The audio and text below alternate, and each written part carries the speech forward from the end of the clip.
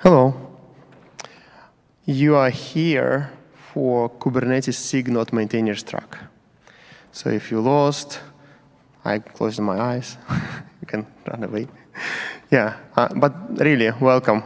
Really happy to see all of you. I'm Sergey Kanzhelev. I'm chair of SIG Node and work for Google. Hi, folks. I'm Mrunal Patel. I work for Red Hat, also a SIG Node chair and tech lead. So today marks our first in-person maintainers track in a very long time. So if you go to YouTube and search for recordings for maintainers track, one from like maybe 7 years back will be in person. Starting COVID, we published our recordings every KubeCon Europe, KubeCon North America, so twice a year. Last one was covering everything about roadmap up to 127 typo. It was about Europe 2023, back from Amsterdam. And it was also online. So this is the first in-person. Just if you from China and you can do Chinese, there is also KubeCon China. This year there was a maintenance track for SIG Node, and I put some notes there. If you're interested. And it was also quite interesting that we have coverage in China now, and it's great. So today we will be talking as usual. Structure of our talks generally is the same. We're talking about SIG Node overview. Then we cover some features we recently worked on and we plan to work on.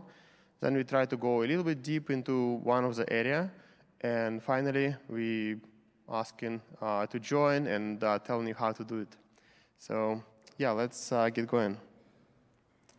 First, it's a SIG Node. So when you look at SIG Node and thinking about containers, you may imagine this nice, beautiful ship that is full of containers that are perfectly stacked together, and ship is sailing towards the sea. Horizon is clear, nothing happening. So what typically happens in this naval analogy in our life is some containers just catching on fire all the time. Have you heard of crash back loop of? Well, this is a container catching on fire again and again and over and over, and we're like, okay, fire extinguisher, okay, fire extinguisher. And like, yeah, we'll just put a person here standing next to you, but we have nothing to do. We cannot just drop you off, but yeah, we'll just carry you. In other case, it's even worse. Somebody, instead of container with a steel metal frame and borders, they'll bring a platform with a bag of rice on it. Like, oh, it's just a bag of rice. It has no limits, nothing. And like, yeah, just carry it. Like, put it in a corner. Put 9 of them in a corner, in fact. And schedule like, happy, yeah. It's just a bag of rice. It's small. And then water drips in it, and like it grew 9 times in size and 11 times in weight. And like, now you need to throw things away because this rice is like so huge. Like, okay, let's throw this container, that container. No, now you can throw rice away.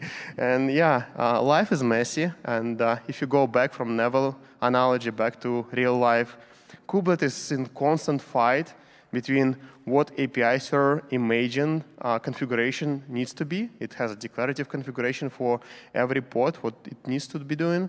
And Kubelet is trying to apply this configuration as best as possible to real life and reconcile it constantly with container runtime, asking how is this dude doing, how is this container doing.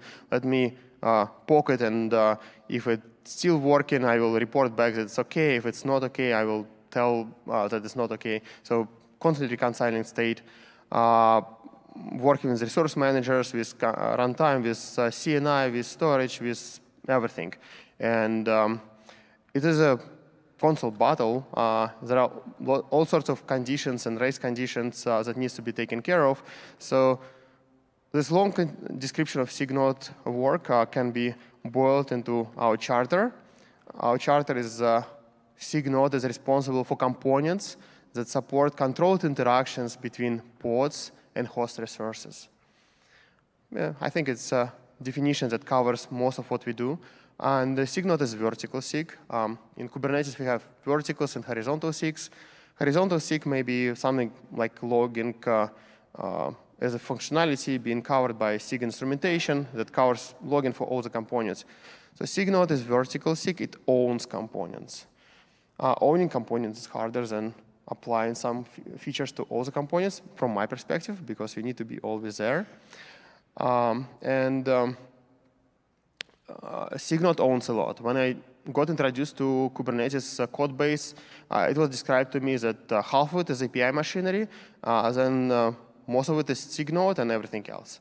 Yeah, so it's I mean, some SIGs are tricky. They put their components outside, and it's a huge components, and like, oh, yeah, just small component here. And in reality, like, it's so much logic, it's just hidden somewhere.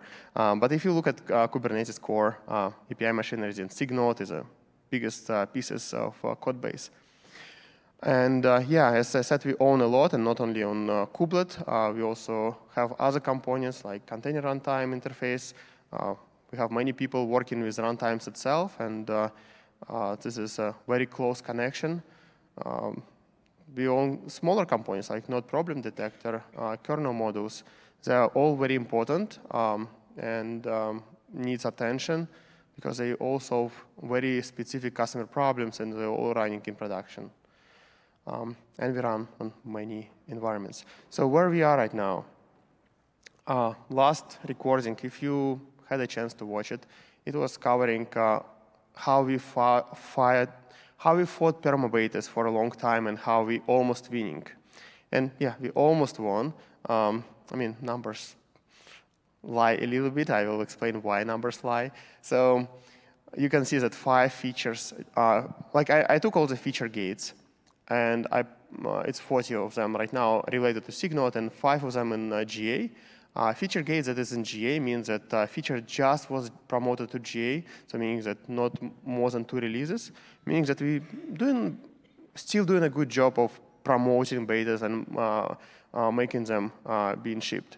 So this is what we've been concentrating a lot on: reliability, stability, and promoting betas, so people wouldn't be confused using some functionality that was in beta since 1.11, and they just want some GAs to be that's what they use.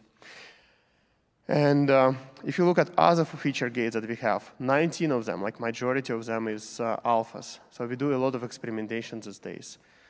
We get through the stability phase. We have a lot of people trying to bring new features, new ideas, and we're experimenting. You can see like 19 alpha features. Some of the beta features are also experiments still. For instance, node swap. We promoted it to beta, but it's still not at the stage we want it to be. So it's kind of alpha tasted beta.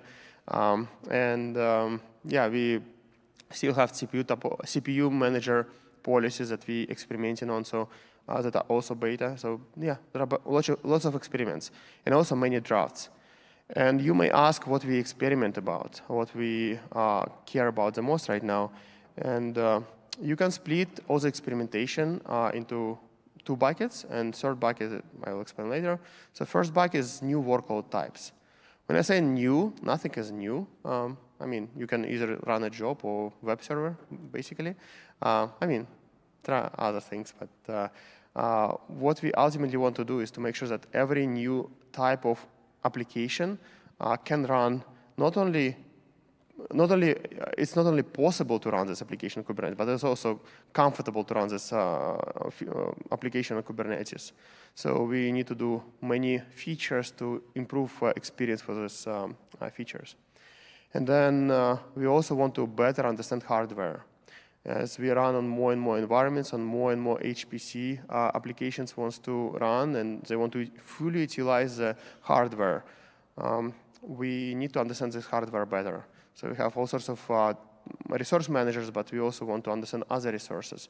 We want to extend into pluggable model when certain way how we taught Kubernetes to understand resources is not quite, I mean, it's too general, and we want more precise understanding. And I think Mike will have a talk tomorrow about resource management and how what we do in this area. Yeah, well, this is Mike. Ask him. And then other big area is just quality of life improvements and some things that we wanted to do for a long time and just finishing up. It's a lot of things that will help cluster administrators and end users to do Kubernetes better. So this is what we're doing, and Mrunal will cover what exactly we did in 129. Yeah, so I'm going to talk about some notable features that we have worked on in 129.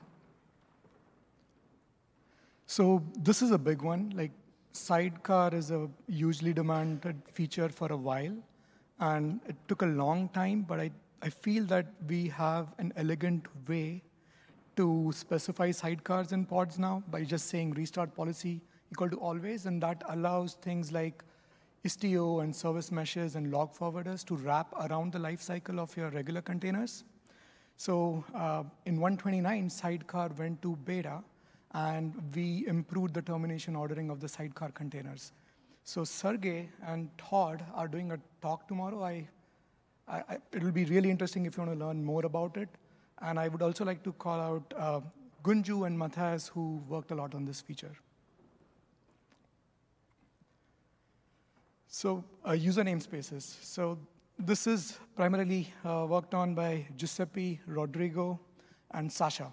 So what are user namespaces? So user namespaces are yet another namespace in the kernel that allow you to change which user is in your container. So you could technically be root inside your container while being non-root on the host.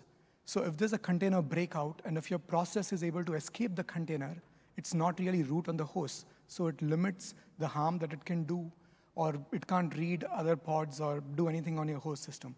So this is like yet another layer in the onion of container security. So this feature has taken a long time. So finally, we have features in the kernel like ID mapped mounts, which makes it easier to create pods with user namespaces.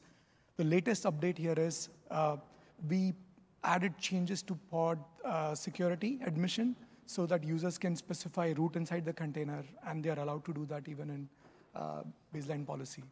So the way you enable user namespaces is by adding host users equal to false in your pod. So I implore you to please try it out and give us feedback so we can take it to beta.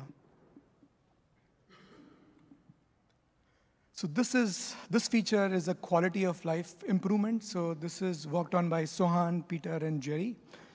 So if you're used to traditional Unix or Linux processes and daemons, they have a way to specify configuration through drop-in files. Like, for example, systemd, right? You can go to a specified directory, just override the settings you want to. So we are doing the same thing for the kubelet now. So it makes it very easy for you to manage your kubelet configuration.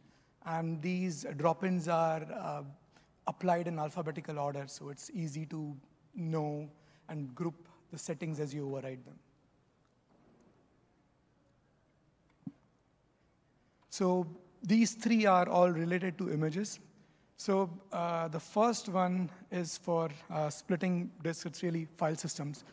So what happens in practice is a lot of people want a separate disk to store their container images because they want to separate the I/O utilized for pulling images from their workload's I/O. And you could have like huge container images, so you don't want them to be constantly being pulled, deleted, and life-cycled on your main disk. But a problem that we have before this work is when you move your container images to a separate disk, the writable layer of your containers also gets moved to the second disk. Now, when your container starts writing files to the writable layer, Kubelet is no longer able to monitor that and evict the pods based on what's being used there. So we are trying to fix that with this feature. And potentially in the future, we can even separate out logs and other bits that are covered by ephemeral storage. So this is driven primarily by Kevin Hannon. So the next one is parallel image pulls. So this is a nice quality of life improvement. Like, we didn't have a good way to actually ensure how many pulls, image pulls are happening on a node. And this could lead to situations, say on a reboot or something, you have 100 new pods scheduled and you're suddenly pulling like hundreds of images. You don't want your node to come to a standstill because you no longer have I/O remaining on your cloud. So this will allow you to restrict the number of images that are being pulled in parallel. So we just made this feature beta in 129. So this is primarily worked on by Reuven. The final one is image GC. So the way image garbage collection has worked so far is you have a threshold. Typically, the default is 85%. And when the disk reaches that much usage, then the kubelet will go and try and remove images that are not used to make up space. So there's like definitely scope for having other policies to remove images. So Peter, who is here, added this feature where we can start, the kubelet can start removing images that haven't been used after a specified age. If it hasn't been used in a day, then kubelet will go and proactively clean up the disk space rather than waiting for disk pressure to kick in. So there's a lot of work happening in the area of images, and Peter led an image work group, and Sergey is going to cover some of what that group discovered in terms of features that are needed. Thank you, Mrunal. You have amazing memory remembering all those contributors and every cap, and I think we all share the same passion for people contributing and going through all the hurdles to deliver features.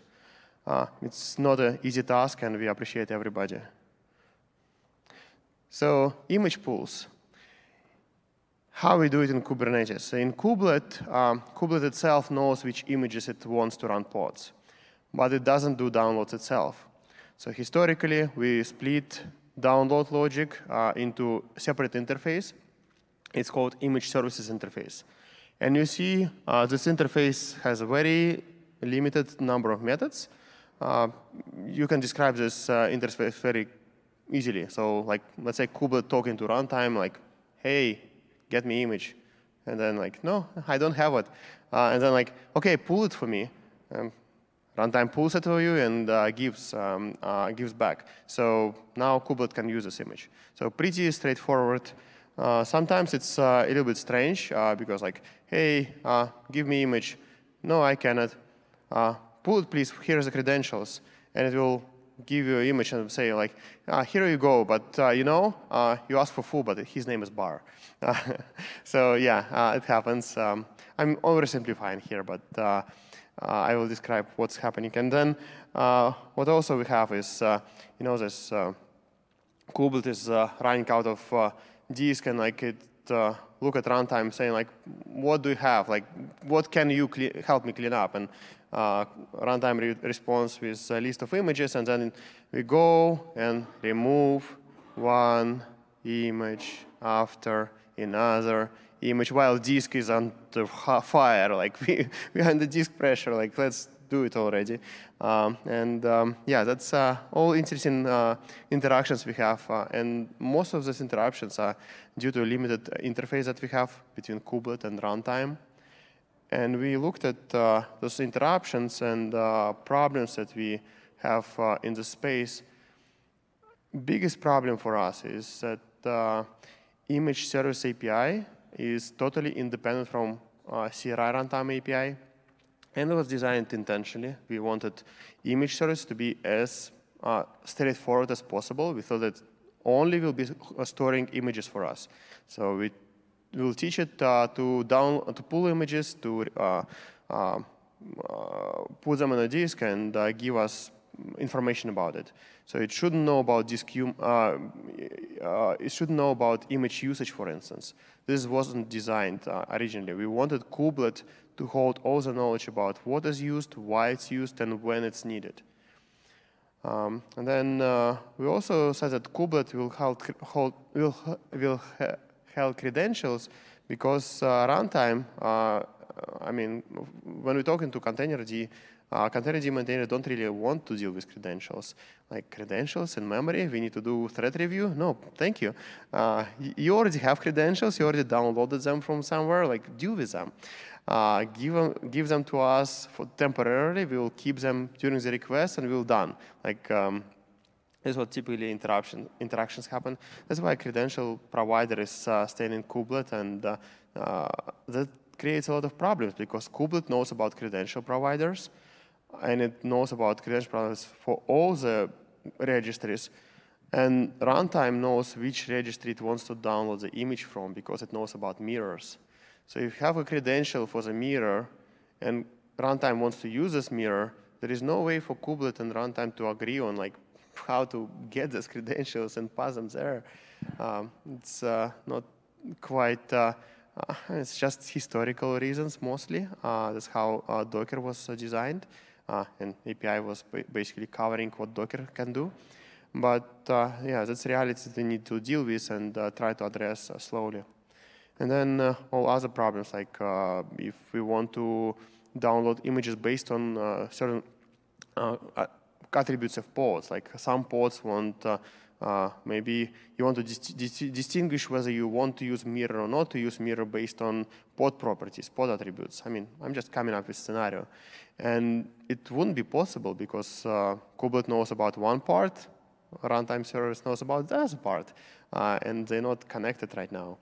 So we've been thinking about this working group.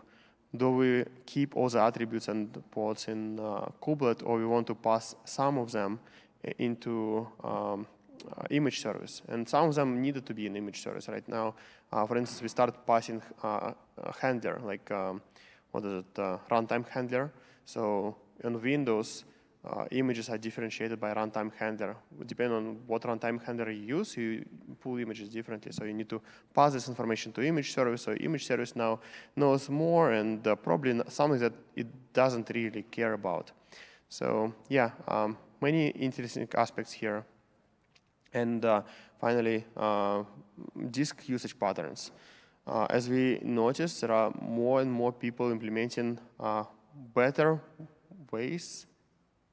I can tell them it's better ways to download, to pull images, faster ways, and these ways don't necessarily use the disk as a way we get used to use the disk. So typically, as Mrunal mentioned on one of the caps, we start separating read-only layer from writable layer, but there may be other patterns. And we don't know about this pattern, so we want to know more about what runtime did with disk, and Kubelet needs to know about it because Kubelet is responsible for evictions and garbage collection. So this is all what we discussed in working group that Peter led, and it was even more interesting conversations. So I posted a link to the notes, and we have some recordings somewhere if you're interested. And then I also wanted to talk about what is on top of mind on disk space. And disk space get interested, like you remember we do a lot of experimentation, and I mentioned that new workloads is a #1 priority, and disk space, container images space became interesting because we see more and more AI/ML images become heavy, become like more distributed. Sometimes they change more than typical image would change. So there are different patterns with the new workload, and the old way we deal with container images not always work. So we have a lot of work that people proposed and discussing right now. One of them is download progress. Like right now, we have no way to know on which stage of download we are or container runtime is. So we want to have communication between Kubelet and runtime on where this disk image download current stage is. Maybe some progress bar will be nice. Then we think about better security. So today, if you pull the image with secret, and then you want the same image, you just use the same name, and it will be given to you, even if you don't have a secret. So it's not quite secure. Yeah, Mike is smiling here. But yeah, we need to fix the situation. And we have other other requests. Like some people don't want images to be available once pod is gone. So yeah, something to be done here. We don't have any native mechanism right now to implement this scenario, but it's definitely something that on top of feature release that come in as a request to SIG Node. And faster image download is a king. There are many people trying to implement different strategies, different patterns.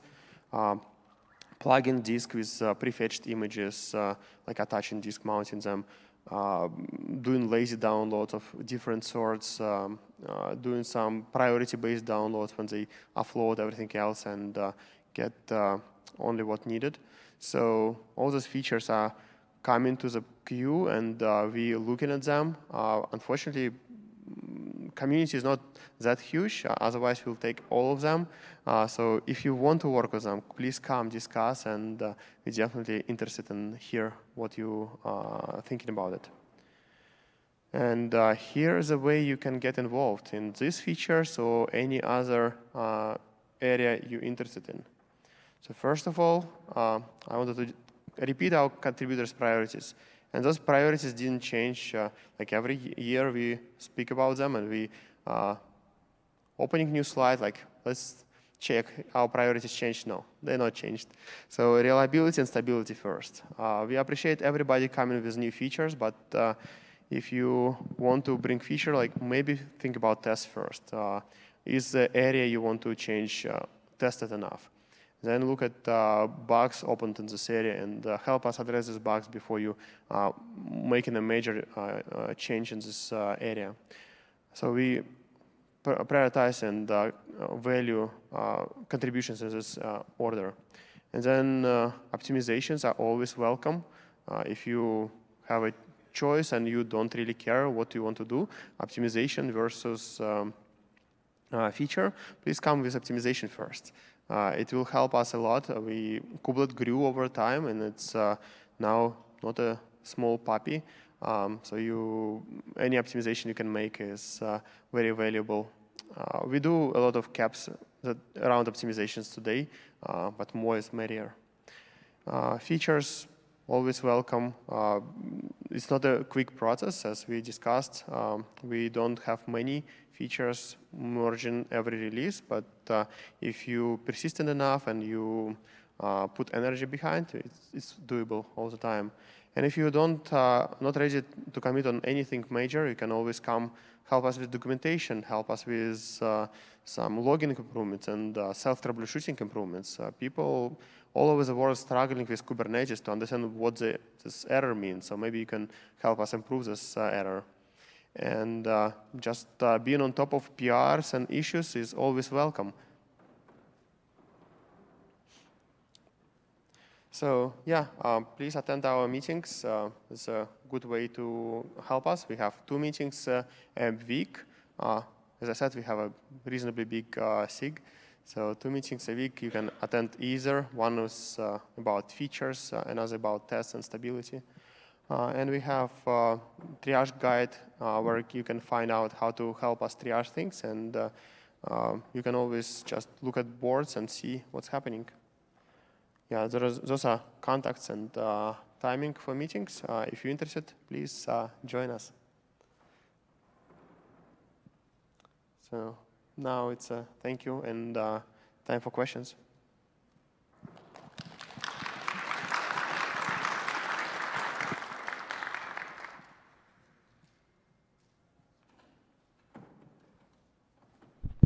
Hi. This is probably not about most of the things that you talked about. I have a question about logs from pods. Maybe it's an optimization in terms of the priorities. So currently, if I'm not mistaken, it's the container runtime or the kubelet that writes the logs from pods on the disk, on the node's disk, right? And if I have a cluster, I want to read those logs from the pods. I need to deploy a daemon set that mount the proper volume and read those files, read the logs from those files, parse them, and do something with them, right? Would it be? Is it possible, or do you think it will be possible to maybe have a different way of sending the logs from pods to an agent rather than just storing them on disk? Maybe send via TLP to an endpoint that is already there. So I think when we started the CRI, we defined the CRI format, and since then we haven't really done any work there in the area of improving how we send logs. So I think downstream on the container runtime side, I see like different log drivers that can potentially forward it. But maybe I think we should have that conversation and see if there's any scope of standardizing common patterns of like using a vector agent or a fluentd agent and how we not only write to the CRI format, but also forward to these agents. And then the other question is, how do these agents lifecycle work, right? Like as you mentioned, there's daemon sets. Should they be instead be run and lifecycled by the runtime? How is their memory and CPU allocation managed? And I think we have discovered some logging patterns, so maybe we can also improve and add to the documentation of the existing patterns and have conversation on how we improve the situation. Yeah. Right, so you mentioned the logging drivers. I know Docker used to have logging drivers. Is it like included in the CRI? No, I think this would have to be something done at the runtime layer, like containerd or cryo would have extensions that would allow you to additionally forward log somewhere. Right, currently it's not customizable at all, right? Yeah, all the CRI in Kubelet is expecting today is that the logs are written in the CRI format. If they aren't, your kubectl logs won't get you anything. There's also a way, I think, to get the logs from the API server. Is that right? So you when you do kubectl logs, you get redirected and the logs get slopped up, and you can see. Yeah. Okay, thank you very much. So if I want to like push this forward, do I go to the SIG Node or SIG instrumentation? So I would suggest you join one of the SIG Node meetings and bring this up as a topic of discussion. All right. Thank you. Thanks.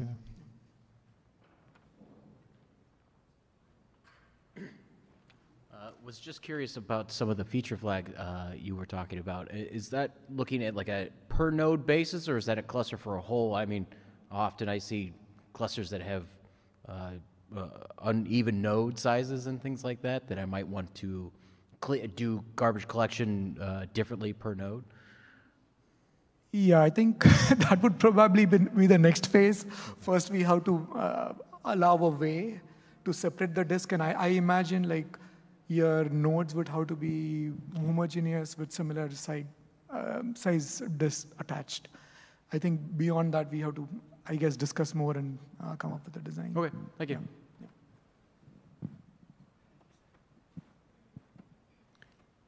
Okay, if no more questions, thank you everybody for coming. Please leave us good feedback and maybe we'll get better time next time.